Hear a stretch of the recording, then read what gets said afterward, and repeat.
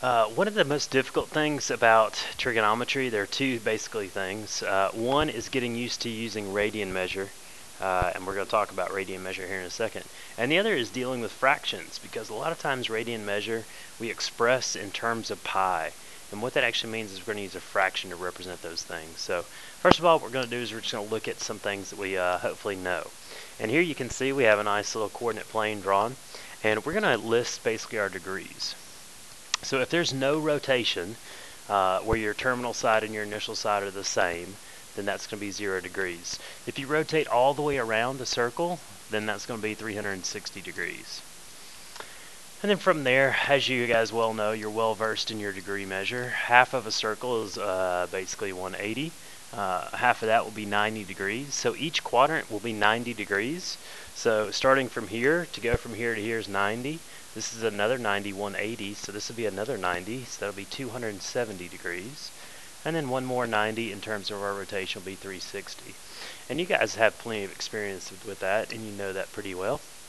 So now we're going to talk about the radian measure, because that's definitely going to change a little bit. So in our radian measure, 0 degrees is obviously 0 radians. Pretty obvious stuff. I'll give you one more. 360 degrees is represented by 2 pi.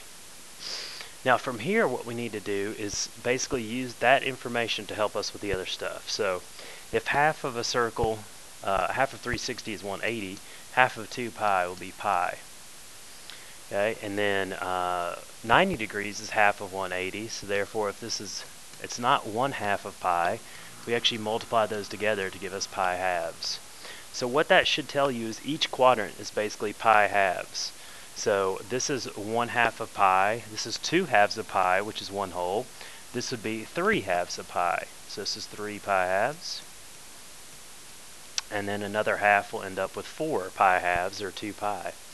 So this is the equivalent measures. These are called our quadrant angles. Quadrant angles. And the reason they're called our quadrant angles is because they terminate on a x or y axis. So they're the edge of the quadrant. And as you can see, we have our quadrants labeled 1, 2, 3, 4. And what we need to do is a couple things, kind of understand what we're talking about in terms of, excuse me, of our, of where things would lie. You know, to end up in the first quadrant, your angle in degrees would be between 0 and 90 degrees. Well, in terms of radians, what you're looking for is the fraction of pi to in between 0 and 1/2. So things like 1/5, 1/4, 1/6, 1/3, they would all fall into this category. If you want to be more specific, half of the quadrant, half of this quadrant, would be pi fourths, because that's half of 1/2. So this is pi fourths. Anything less than pi fourths would fall here. Anything more than pi fourths would fall here. So kind of keep that in mind. Looking at the next one, you know, for quadrant 2, your angle will be between 90 degrees and 180 degrees. So, yeah, if it falls, you know, 120 degrees, 150, 160, 100, they would all fall in quadrant 2. In terms of radians, your radian measure in terms of pi, it would be 1/2 of pi to 1 whole. So basically 3/4 of pi, 2/3 of pi. Those would all fall into quadrant 2.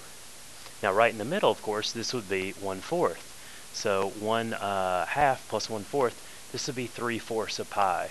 So anything larger than 3/4 would fall in here. Anything less than 3/4 would fall here.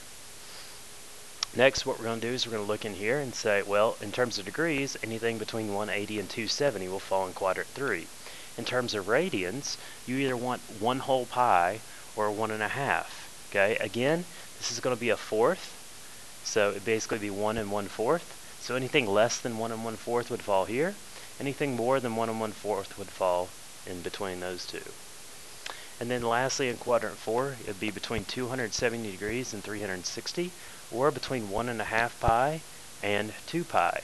So this right here, this will be 1 3/4 of pi, and anything less than that would fall in between here.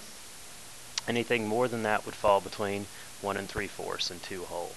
So just a decent idea of quadrant and radian measure.